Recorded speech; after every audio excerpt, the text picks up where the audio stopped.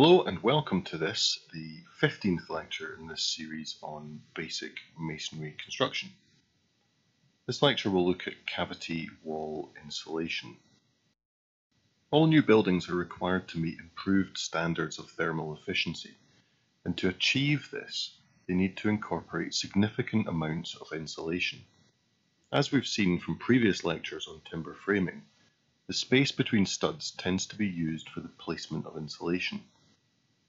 Cavity walls don't have framing, so different solutions need to be found. The Scottish building regulations allow for three main placements of insulation when it comes to cavity walls: internal insulation, full fill insulation, and partial fill insulation. Students should read the guidance notes within the technical standards for guidance on where each type might be best used. In addition, the technical standards also require that insulation placed within a cavity meets the appropriate levels of combustibility.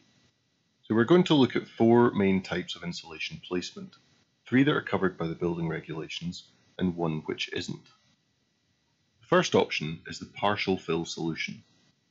This can only really be achieved in new build situations, as it requires boards to be installed against the face of the inner masonry leaf. Insulation boards are held back in place by retaining discs, which are clipped onto the wall ties.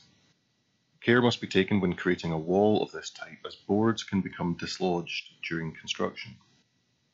It's important to choose the correct wall tie for this situation, as it not only needs to perform a structural role, but also needs to accommodate the retaining clips. The second option, again most usually found in new build construction, is a full fill cavity. In this option, the space between the two leaves of masonry is completely filled with insulation material. Wall ties are bedded in the masonry on each side of the wall as per a normal cavity wall, and they pass through the insulation. There's no need for retaining clips in a fully filled cavity, as the insulation does not need to be held back.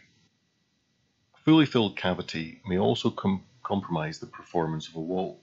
In areas which exposure to rain is high, a 50mm cavity will likely provide a better level of protection against water ingress.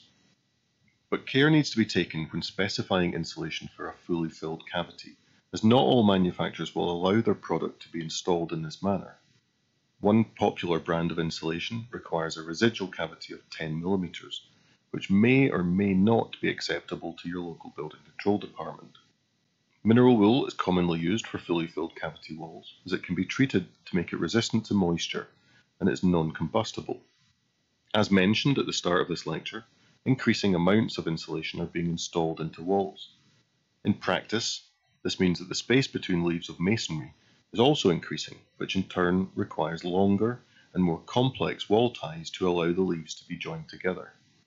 It's also possible to inject insulation material into the cavity after the wall has been built. This can be foam, such as polyurethane, or fibre material based on mineral wool.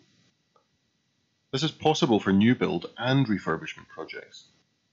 There are some concerns, however, which are raised by this route. As the wall is complete, it is difficult to know whether any areas have been missed. It's also possible that insulation can slump after installation, which would cause cold spots in the wall.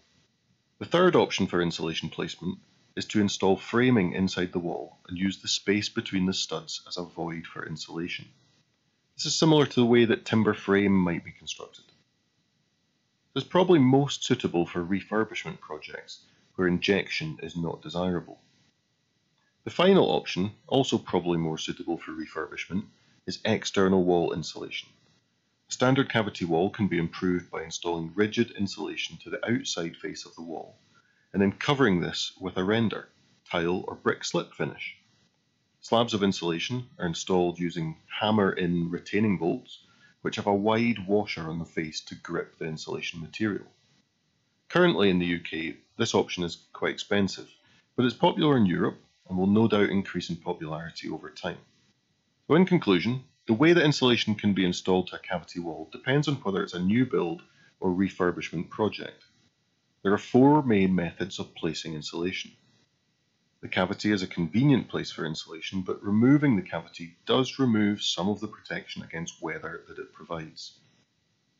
So aspects which you should take from this lecture are: that insulation installed between leaves of masonry can be full or partial fill, that if installed internally, insulation would likely require some additional framing, and that external insulation is fixed back to the wall and needs to be protected from impact and weather. Thank you very much for listening, and as always, if you have any questions, please feel free to ask.